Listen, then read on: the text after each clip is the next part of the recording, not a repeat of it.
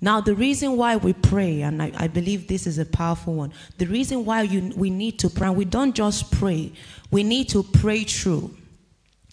We need to pray till we are changed. What is that change? Faith is the result of your change that takes place in the presence of God. I repeat that. Faith is the result of the change that you experience in the presence of God. Now, the only reason Jesus Christ could come down and confront the demons that they could not, they could not cast out, and he called them, "Oh, you faithless generation, oh, you perverse generation,"